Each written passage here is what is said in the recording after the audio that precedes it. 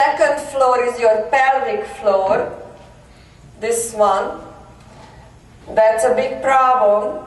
It's only 3 muscles, mainly those muscles what you go to the bathroom with. So those are holding our organs in place, so they have to be really picked up. Ladies probably familiar with Kegel exercises, but I'm sure gentlemen's also one way or other been introduced. It's a big problem, prostate issues and delivering babies and stuff, so don't take that lightly. So that's the second floor. The third floor is your diaphragm. Right? You know where your diaphragm is. Just touch it, please. Right here. And if you feel your ribs are sticking out, then it's time to exhale and bring it together. And the breathing should happen back between the shoulder blade, here. So what happened, I'm standing on the first floor, my arch is pushing me upright, right? My pelvic floor goes up with it, inside, so squeeze it. If nothing else, just imagine you have to go to the bathroom, but no bathroom around. Hold it. That's the muscle. And then the third floor, the diaphragm, goes down to your pelvic floor because you exhaled.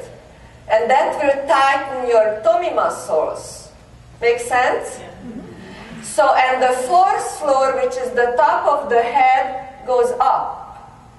And the back of the neck has to be longer than the front of your neck. See, when you sit at the computer, you do this, right? Or driving, people normally do that. But you really want to keep it, the chin is lower than the base of the head. Yeah? Put your thumb back here to the base of the head. Good. And try to just pull yourself out of the ground with it. So open your arm, elbow out, good, and pull yourself out. So the back of the neck should be pulled out. At the same time, my third floor goes down. Second floor comes up, tighten up, that's your abdominal, that's your support for your organs. You guys look so good. And then, yeah. Isn't this great? Yeah. Maybe our lady can take a picture from here. It really looks good. Okay, so you're pulling yourself up. Imagine you have a book on top of your head. And now drop your arm. So the first floor lifts you up, the second floor pulls up, the third floor goes down, tighten up, you breathe between the shoulder blade, widening in the back here, and your neck is long, imagine you're hanging on a little string. So instead of letting your body weight down, you want to pull yourself out of the ground, and that's why it's so important your foot arch would be, because if it doesn't pull you up, then everything has to compromise. Now, do it wrong. Go. Drop it. And I want you to catch yourself. What do you feel when you do it wrong? Sink down. Can you feel the tension? Do you ever think about this? No. Yeah, because she already had an injury, but you know, most people don't think about that. We're going backwards. Unless you get hurt, you not interested of your body other than the makeup and the clothes. And you look at yourself in the mirror in the morning, oh my gosh, what am I, kinds of thing, instead of, yeah, where is my posture? Is my shoulder leveled or not? Am I breathing to the right place? So the idea is with these 3 points basically is to put yourself to the right foundation so everything can find their home. And your organizers gave this home and away this course or workshop here now, named Home and Away. I thought that was great. I didn't give that name. But see, your body has to be at home. If they're constantly out of the house, which most of the time does, then they're going to have very hard time to rest, and they're going to be overwhelmed. So take them home, big toe, little toe, heel. And now just let's experimenting. Just lean forwards and feel what happens. Where are you tighten up? And this is the other exercise I highly recommend you. I think on the thing it's called space clock or something like that. So because you're experimenting space, you training your nervous system through the feet. The nerves are recording what you're doing. They are recording it. And they're gonna leave marks. So when you're losing your balance during the day, your brain will know exactly how to behave so you don't fall down, because they've been there before. They're familiar. Now take it to the left and just feel, what does it mean when I'm on the left leg? What do you feel? It's tension, right. It's okay, it's nothing right or wrong, it's just maybe not healthful to be all day long on that one leg, right?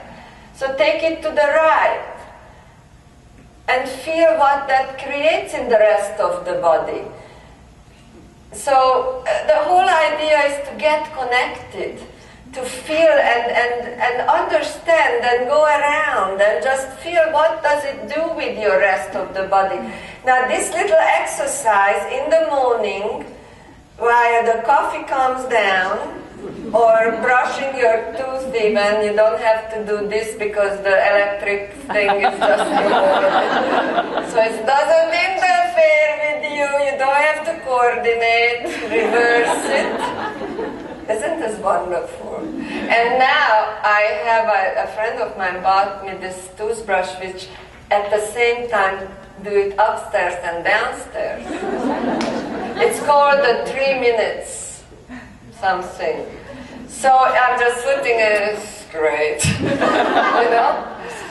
So it's amazing what they come up with. So okay, so this was one of the great things. Now see, how do you feel? Say wonderful. Now everybody have a little notebook or something with you? I would recommend you that, but up in the stage, these lovely people, I give them this little reach up and put the fingertips under this, both. So you put on your fingertips a book, just like this. Now your neck should be long and pull the shoulder blade down and remember where the body weight is. Now lift your heel up and push it up as far as you can and go down with it. Now, it was proven by neurologists, when we are up here, all our posture muscles must work. They cannot not working. Now, if I'm up here and I make little steps, keep going. Is anybody who don't have a thing? Good. So if you make little steps, just straight leg and just walking, walking, walking, this wakes up your posture muscles. Again, going backwards, forwards, don't hold it like this. Okay, here. Yeah, you really want to keep it on your fingertips. So just walk a little bit, maybe you can leave your chair. Now remember, if you do it for a while, maybe you started out, pelvis was lost, right? But if you do it for a while, you're noticing it, your tummy muscles start to firming up. Am I right or wrong? Right. Okay? Now, take it down, please. And have a seat for a moment. Okay, you might want to sit down too. Now, when you sit the same, maybe you can bring a chair up here so you can. When you sit, yes? I just have a question. My toes are tingling like they were asleep and waking up now. That's good. Is that good? Yeah, be happy. They're talking to you. They said yes. No, because see, the toes are not too flexible, most of us. So what happens when you start to using them, they don't like it. They say no. But your brain, your subconscious doesn't know you harming it or helping it. So it gives you a signal. But your conscious mind knows this is good for me. So then you're encouraging, you're regaining the trust of your subconscious mind. That's how you're developing new habits. You're replacing your old habits, the counterproductive habits, with more accurate ones. You know, that's the way you're moving today is because you're doing something over and over and over again. So if you start to do things in a different way, you're going to have new patterns built. Now, the idea is the same tripod. Keep your feet flat on the floor, preferably parallel, and the tushy should be higher than the knee. And with John today, I tried this already. He was telling me he has some really, really bad stiff lower back. And men normally have a little bit worse situation than ladies. We women, we're a little bit more, we have maybe a little bit too much elasticity at some point.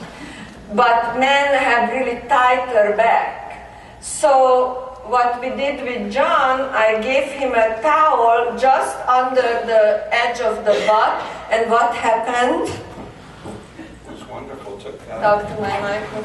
Right here with what I call the sciatic area. Did you hear it? Yeah. You better take his shirt off. I felt better. That's next. That's next. Okay, so what he said, loud here. It took the pressure and pain off immediately in my what I call the sciatic area. Does your wife know what you're doing? Okay, so I rolled the towel and I put it right at the back of the chair. Instead of feeling up the lumbar arch, I created and if you have a t-shirt or something, roll it up and just put it right under here. Now what it does, if you don't have that, would you stand up? If you don't have that little roll, the whole back just goes down, right? Now if we put that little roller under, what it creates, it's kind of tipping your pelvis. So you're recreating your lumbar arch. The lower back was made for that arch.